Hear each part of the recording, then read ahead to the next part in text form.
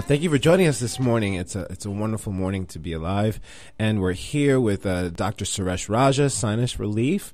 He is underwriting the show, and we are so proud to have him present to talk about advancements in sinus relief, his new office in Jupiter, being on staff at Jupiter Medical. I mean, there's just so much going on with him, but as an individual, he's a truly impressive man.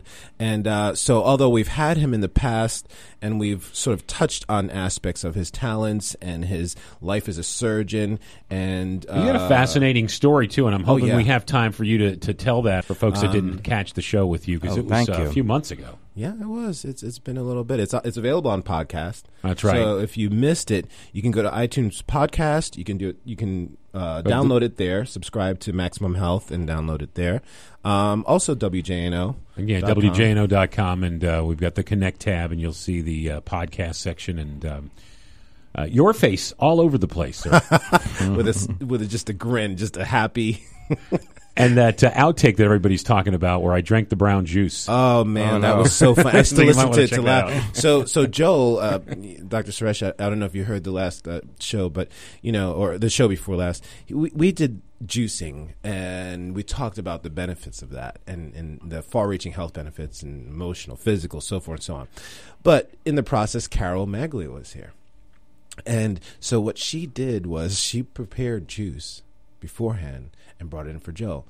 And you can tell Joel is cool, he's great, and he's willing to try most things. And this was a difficult thing that we heard on the air. Yeah. We could tell.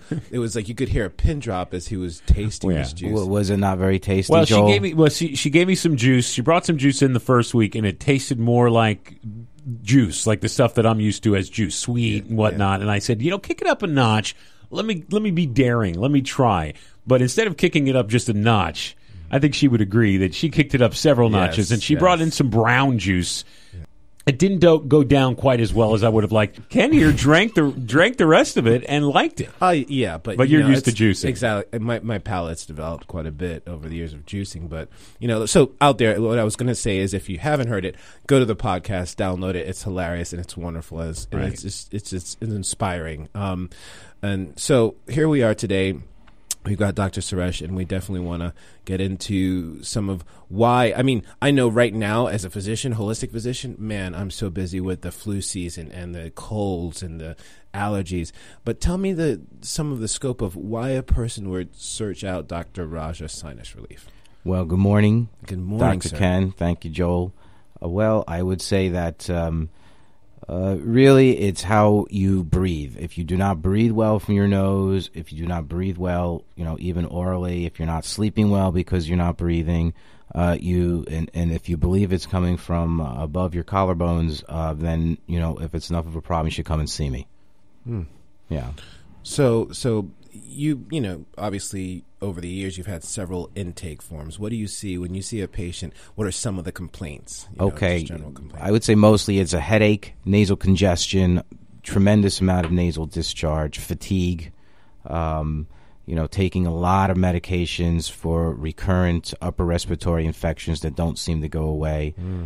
Maybe the allergic person who has dabbled in shots, or maybe took medication for a while on and off, but just at this point can't breathe, can't smell, can't sleep, and whatever the varying combinations of both of those actually can be. So, bad noses. I'm a bad nose doctor. Hey, we need you. And, the thing is, let's back up a bit. There's one thing you said that I know is complicated, and I wanted you to touch on that and just kind of take us from A to Z on it, is the congestion, the lung congestion part, the reoccurring. Mm-hmm. Most people don't think of that as having to do with the sinuses. Right. Can you tell us at what point they should be concerned about this reoccurring lung congestion and piece it together with the sinuses, or what point you do it? I think breathing for me involves anything that has respiratory tissue, so that wouldn't just be the nose, but also actually be the ears, because the middle ears are lined with the respiratory lining, and of course the lungs. So anywhere where there's a respiratory lining, or really anywhere where your body is exposed to the environment, even the eyes, because now we're getting into allergies. You know what? I was going to bring that up. I wear contact lenses. Yeah. and the kind that you can sleep in. And I have had to, every day for the last 2 weeks, take them out, rinse them off, and with the saline, and put them back in because they get foggy. And I'm chalking it up to allergies or whatnot. Yeah, I think so. Remember, we're all filters. So our eyes are our filters, our nose is a filter, our lungs are filters. And so we're constantly trying to purify, right? Even the lungs, right? The lungs ultimately filters oxygen into the bloodstream, right? So you have to filter all those particles. You are known for a few things. One of the biggest things is that you have magic. I wouldn't even say gold hands. You've got diamond, platinum, hands, because what you're able to do is these minimally invasive surgeries that are very difficult for most surgeons of your area to do. What are some of these things that you do to help people with sinuses that are different than other physicians? And what is it that you're offering that people search you out for? Well, thanks for the compliment, Dr. Ken. I would think that I'm just a recipient of being at the right place at the right time, and I just happen to be able to experience the different evolutions in sinus treatment over the past 2 decades, which is basically just a reflection of my age, where I trained, who I met up with, just the way life is. So, right now the biggest innovation is to be able to do a 20-minute office procedure in my office for people who do have bad noses, and have them walk out with what is a completely different nose. And to me, to be able to do that in a very simple way with an amazing innovative instrument, very safely and very comfortably for my patients, it's a blessing. So I just feel blessed. And one of these, I remember we talked last time, was about balloon sinuplasty. This is the specific procedure, and essentially what it does is it takes a fiber optic wire that is very, very soft. It can't even break an egg yolk, and it's inside of a device that has 2 levers. One lever advances the fiber optic wire, and the other lever advances a balloon over the wire. And this is basically technology that is very similar to how they stretch coronary arteries. And so what we do is we attach the fiber optic wire to a very strong xenon light source, and we pass it with this device in one hand and the endoscope, the telescope in the other hand. We navigate this through various tips that are shaped to get into 6 different sinuses in your head. X marks the spot above the forehead and below the eyes, so that X there that people have sinus pressure from, those are 4 out of the 6. And there's 2 more that are essentially in the center of your head, about 9 to 10 centimeters deep. So we're able to use 3 different tips to access these 6 sinuses, and essentially we do that is by placing this fiber optic wire through the natural opening of that sinus cavity. We turn off the lights. We see the bright light located exactly where that sinus is that we want to be dilated. We can be assured that we are in the natural outflow tract because we're in the sinus with the wire. So then we pass the balloon over the wire, and we gently inflate it to 5 times the pressure of an automobile tire. And what that does is it remodels all that eggshell thin bone, all that porous, spongy bone that's around there, and pushes it to the side permanently against the harder skull bones. And you effectively are supercharging your nose. You're making that natural opening bigger so more air can get in and more mucus can get out. And if you have the experience of the amount of sinus surgery that I've done over the past 2 decades, which is, really around 3,000 regular sinus surgeries before this evolution took place, as I mentioned, I've been a recipient of 3 or 4 different revolutions, and each one becomes more and more dramatic. So this current one is just an unbelievable thing because we're targeting exactly where people have trouble. We are not removing any tissue at all. In fact, the old surgery that I used to do with things called microdebriders and shavers, it sounds aggressive, doesn't it? Yeah. So that type of surgery. There's not much room for error. No, there's a lot more risk. There's no risk for the balloon at all. You can't have any issues with the eye or with the brain. But now I call those, or even the companies that are developing these products, we call those surgeries, the surgeons who do those surgeries, tissue takers.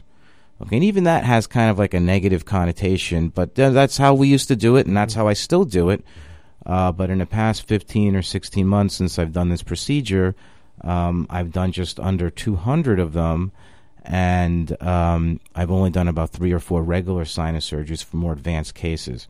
And all of those balloon cases have been in my office under very controlled, safe conditions. So it's a complete revolution, really. You know, you're talking about this, and I can't help but visualize you. Obviously, you're here, but I'm sure the audience listening will agree. There's a sense of your care, compassion, your desire and strive to really offer, yes, quality surgery, technically advanced surgery, but you're caring for the patient's comfort in the process, which is not always the case in with a lot of surgeons. You know, that's very goal-oriented, very driven towards the symptomatology. You seem to really be holistically approaching the sinus. Well, I think problems. I think it needs to be said that the doctors are part of the community. So this is my community. This is where I live. So if I'm treating my friends and my patients and my patients' friends and their family, and I happen to see them because this is my community, I will always ask how they're doing, and of course, I would want them to do well. So if if they come and see me as their doctor, then I will always do my best for them because that's my job. I'm curious to hear about some of your influences, and as Joel said, you touched on it before, but what gave you sort of the impetus, the beginnings of pursuing this path? Well, specifically ear, nose, and throat. To be a surgeon, and then of course that too. Right. I think I come from a typical immigrant family, and my father came over with very little money in his pocket, and he left everything behind to better his children. So I came to this country when I was 2 years old from India, right to Manhattan, and that's where I did my early schooling from kindergarten to 5th grade, public schools. And I think you grow up with a certain, you grow up with a certain ability to want to succeed. And I think you get that ultimately from your parents, yeah, Dr. Ken. I mean, agree. Honestly, yeah. It's all about your parents. It's about your mother and your father. I am all about the family structure. I can't tell my story without my mother, my father that raised me being involved. It's just not possible. Yeah. So I agree with you. But it's a typical immigrant story. One generation always wants the next generation to do better in every way. Or should. Right. Or should. Exactly. Well, yeah, should.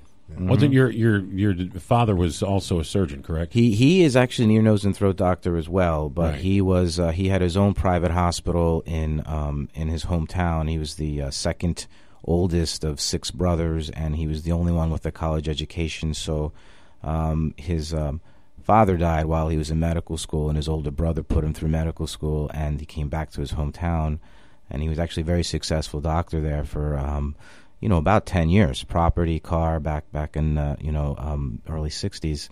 He left all that, and he left everything to his brothers, as they would do in an extended family culture.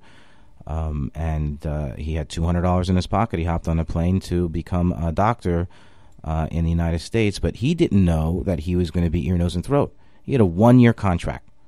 Okay, 1-year contract that they provided food and lodging, and he had enough money to bring the family over right away, because as a lot of people know out there, sometimes they don't bring the family right away. That was back in 1968. So he went through a lot to get to where he is, and each year he had to find out what his next specialty was. So he did like an internship year, a surgical year, and then after that, then he knew he was going to be an ear, nose, and throat doctor. And he was even offered an advanced fellowship to do head and neck surgery with one of the greats of head and neck surgery at the heyday of when things were going down. His name was Dr. John Conley, which actually was a hospital in New York City that I ended up rotating through after he died. His mentor taught me, and he didn't take it because they didn't pay you for a fellowship back then. It was a 2-year fellowship, and you did it for free. Okay, so really it's all about the education. It's about the parents. It's about the education. Yeah. You're extremely successful, which you should be, but you're also humble, which you don't have to be. How do you keep that balance of the presence that you have as a person? What are some of the techniques that you employ? Do you meditate? Do you do yoga? What do you... I'm a very Eastern person for sure. Although I was a very Western person my first half of my life, but I'm becoming more Eastern as I get older. And I do believe that there's a East meets West kind of convergence going on in this world right now. But certainly, I do practice meditation and yoga, and I try to be very mindful and have good intentions in everything that I do. And I'm a Hindu, so I mean I'm very, very Eastern. When you say you're a Hindu, what does that mean? What is, because, I think Hinduism, I know is, there's definite aspects of it that's sort of intertwined with yoga, and people know some of the language and words and, but they don't always put it together. And I don't know if people really know how much of that spiritual practice is part of their lives when they're involved with Ayurvedic and yoga and all of those sections. I think people that are attracted to that are attracted to that for a reason. Not everybody does yoga, not everybody does meditation. Maybe everyone that Dr. Ken, or who we're connected to, feel that way. But really, all of those things that you're mentioning are part of our ancient religious texts, the Vedas. I mean, they're all in there. They're 8,000 to 10,000 years old. Hinduism is, the oldest religion, and so a lot of the elements have been brought over to the Western world for everyone's benefit. Yoga, meditation, natural medicine, Ayurvedic medicine. All these things. Even Buddhism comes from Hinduism, so all the acupuncture, all the natural healing, naturopath, you're an Oriental healer. Mm-hmm. Ultimately, for me, okay, I'm not saying for everyone, everything goes back to Hinduism, okay, and that's just the way I feel. As far as basics, what are some of the pillars? Okay, well, the three main concepts of Hinduism are karma, dharma, and reincarnation. Right, Dharma, that was that show, right? Yeah, Dharma Greg and Dharma. Yeah, was that? But I think a lot of people have heard of karma, Dharma, and then what? Reincarnation. Oh, well, we've heard of those two. Yes. I've never heard of Dharma, though. Okay, Dharma is really what your commitment is in life. What your duty is, what your commitment is. So if you have a family, you have a family commitment. If you have a business, you have a business commitment. If you are a student, then you have a commitment to your education. And your dharma is basically fulfilling all your commitments in the most highest possible way. So you have a duty, okay? And dharma, people will say, well, it means duty. It does mean that you have a duty, but I would think of it more like a commitment. You need to have a commitment in order to fulfill your duties. And if you do that, you're following your dharma. I'm reading about Einstein the other day, one of the greatest geniuses of the human race, not just any race, but the human race. And, he broke down things, and he showed us how, really, at the bare essence, we're all the same material. We are all light. Yeah. I think he had it's not much different than what you're saying is ingrained in this 10,000. I think he had a quote. He says, we are all light beings. That's a quote from Einstein. And he transcended any religion or any, sort of race, what have you, to make that statement. And I think we're still learning that. I think we're still experiencing that. I'm thinking, as I'm learning more about you, just sitting here, yes, I have the pleasure of being personally connected, but the idea that you're restoring people's breathing, their ability to breathe, and then in the process, your influence is deepening their breath. That's interesting. There's an association there, and I'm not sure if I'm expressing it right. What do you think, Joel? You guys are blowing my mind with the whole reincarnation and the we are light. You can't help but see this connection because I think when I do the balloons on the patients, Ken, a lot of them just don't come back, right? So they don't have a problem anymore. Right. So it's it's funny. That's good. I know, but I guess but they're not connecting with me. Right? If you own a restaurant, you want them to come back quite often. Yeah. But with a business like what you run, doctor's office, I guess it's a good thing if they're coming to get this done, that they don't have to come back. How long does the balloon sinuplasty? How long does that? That isn't something that you just get done once and it's done forever, is it? It is actually. It is. It permanently remodels the openings so that they stay open. I mean, it doesn't get rid of allergies. Okay, that's the whole thing I tell my patients. It would be a miracle if it could. So if you're allergic to pollen, you're allergic to pollen. It's right. Just it opens up the pores. The way to think about it is that when you take a chemical. Okay, if you take a nose spray, if you take a pill, essentially what you're trying to do is reduce the swelling right around what I call the sinus valve, which is the narrow passageway that needs to be open in order for the sinuses to breathe. And I always tell my patients that your nose only breathes as well as your sinuses breathe. And if your sinuses don't breathe well, your nose doesn't breathe well. So you can take these chemicals. What happens when you have allergies is it causes more swelling in those very narrow areas. When you take the chemicals, you are trying to reduce the swelling and prevent that allergic response from shutting it down so you don't breathe and and then you have headaches. But what the balloon does is it really just completely goes exactly where that opening is, like being the ultimate plumber, and just opening it up as minimally as possible to get the maximum effect. But it doesn't take away allergies. So I have a lot of my patients that are very allergic that also require allergy shots, and those patients I do see. Until their allergies are desensitized, and then perhaps I don't see that anymore. But that can take a year or two.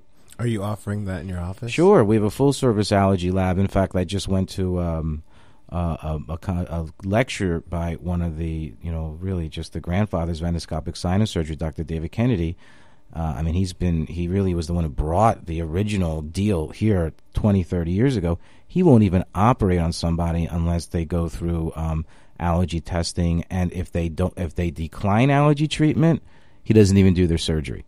So I'm a little bit more open than that. People have time problems, and but that's how part of it is. We have about 2 minutes left, so I wanted to make sure that we get Dr. Raja's information out there. If this is the first time you're hearing from him again, we did have a show a few months ago, a couple of months ago, whenever it was. You can go to WJNO.com's podcast there, or iTunes as well. Look for Maximum Health and download those. But I wanted to get your information out there, and I wanted to say, on behalf of myself and everyone here at WJNO, thank you for underwriting this show. Thank you, Joel. Thank you for having me. Yes, thank you, Dr. Raja. Thank you. So how does somebody, I know you have a website. I do, Dr. Raja Sinus Relief. There's plenty of information there, contact information. I have 3 offices now. So and that's .com. Yeah. Is it Dr. DR or Doctor? Dr. DRRAJA sinusrelief.com. And give us, I guess they'll just get the information there. We don't. I guess with 3 offices, how do you get a phone number? Well, the phone numbers are there, but I'm in all Palm Beach County. I'm in Jupiter. I'm in Wellington. I'm in Boynton. Now you're just moving to Jupiter now. You want to talk about that? I am.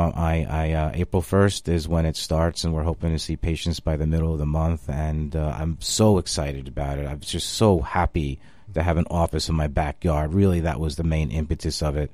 I don't mind the commuters. I commute. I love all my patients, but I just would love to have an office in my backyard. And where is that in Jupiter? It's on alternate A1A at 3 Palms Professional Plaza. That's a wonderful plaza. And the other 2 offices? The other 2 one is in Wellington on the campus of Wellington Regional Medical Center, and the other one's on in Boynton Beach and Jog and Boynton Beach Boulevard. All very accessible. Nice. Awesome. Anything else you want to address? Oh, yes, definitely. Just to reiterate, as a surgeon who restores breathing, restores breath, you're also increasing the patient's general ability to breathe, and I think your influence is far-reaching. That being said, because we looked at that full scope, what are some of the preventative things that you might suggest that a patient can do to protect their sinuses? Would it be a little bit of diet? Would it be certain things, whether it's neti pot, which is fairly Ayurvedic, obviously? Sure, it is. A lot of it is air quality. If you think you're allergic, you really shouldn't be running the fans at night when you sleep. And you should be getting your air conditioner serviced at least twice a year. I get changing that filter too, right? Filters, but also getting it serviced. They do, but even to get it, I have a UV light in my air conditioner. I have a special cleaning system. We live hermetically sealed here in Florida because it's all about filters, and also, of course, to rinse out your nose is of, a 5,000-year-old Ayurvedic remedy, but I tell my patients to do that all the time. If everyone just washed out their nose, we started out as fish, didn't we, Dr. Ken? And when we're born, they have that reflex. You go into the placenta. I mean, you come out and you went from breathing water in the amniotic sac. Yeah. All right. Now you guys are blowing my mind. Okay, again. I was just saying. We're gonna have to wrap up the show. Our new underwriter for Maximum Health Quality Living with Dr. Ken Gray. New underwriter, Dr. Raja, Sinus Relief. Dr. Suresh Raja. Again, thank you very much, and we appreciate you being aboard, Ken. Yes, continue to breathe. Yoga, Tai Chi, all of it. Get out there, rinse your nose with a neti pot. That can be found in most places, most health stores, Whole Foods, And Dr. Raja, welcome. This is a wonderful advancement for Jupiter. Dr. Raja, Sinus Relief, and thank you for joining us at Maximum Health. Dr. Ken Gray, Quality Living. I think I have a sneeze coming.